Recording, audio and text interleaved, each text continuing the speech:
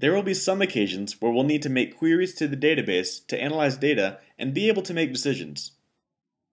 In this sense, we may need to group data according to one or several criteria, make calculations, and finally, view the result in a certain way, such as a static table with fixed rows and columns, a dynamic table which allows, for instance, shifting columns and grouping data, or a simple chart.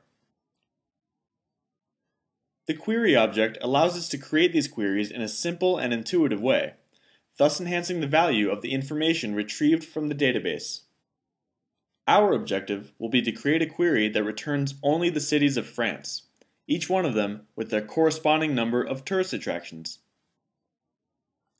So, we open GeneXus and start by creating an object of query type called attractions query.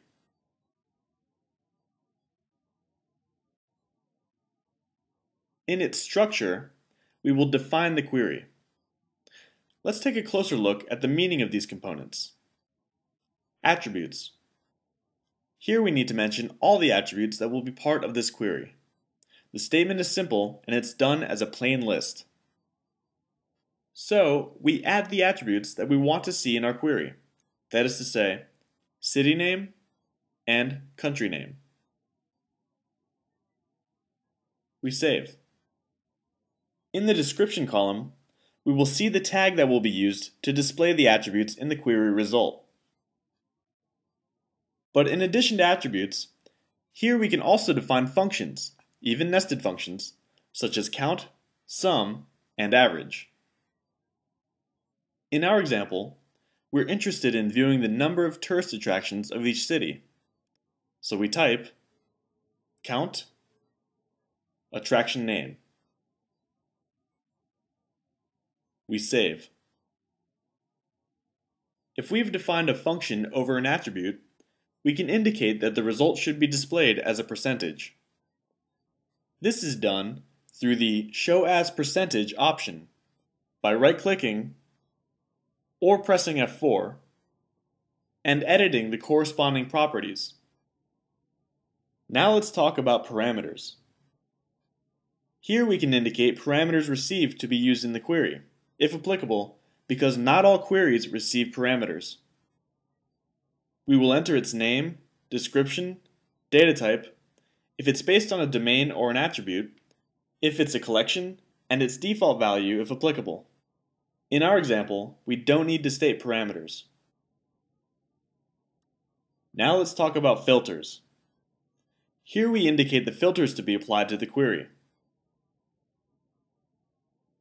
We can define a filter group, which by default will be joined by AND.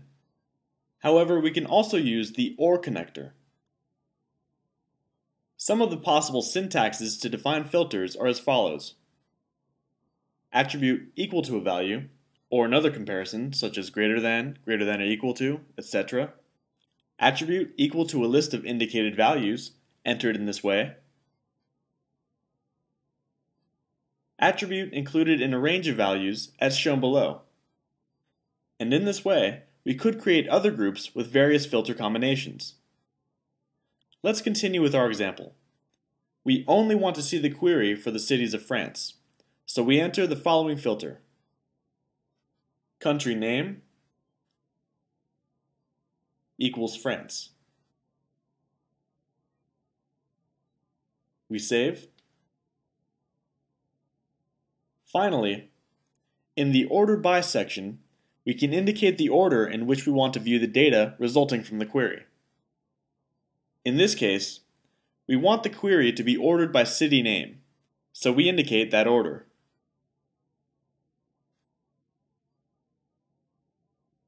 We save. If we want a descending order, we can state that in the properties. Okay, our query has been defined, but how will the results be displayed? Let's select the Preview tab. Here we can preview the query results. Note that even though here we can see the query results in the query object itself, this is not possible when we run the application. To view the query that we've created using the query object at runtime, we must include the query viewer user control in a web form. We create a web panel called WP Query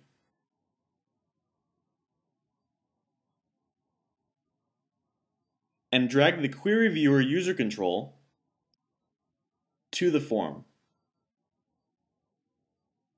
In the object property, we indicate the name of the query object that'll be run within this viewer. By editing the type property below the output group, we can select one of the three ways in which the output is displayed. We select Chart. We can choose a certain type of chart. We leave Column and enter Cities as title of the x-axis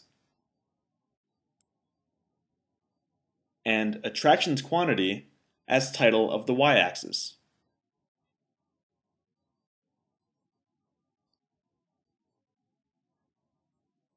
We save. Now we can see our entire query at runtime, so we press F5.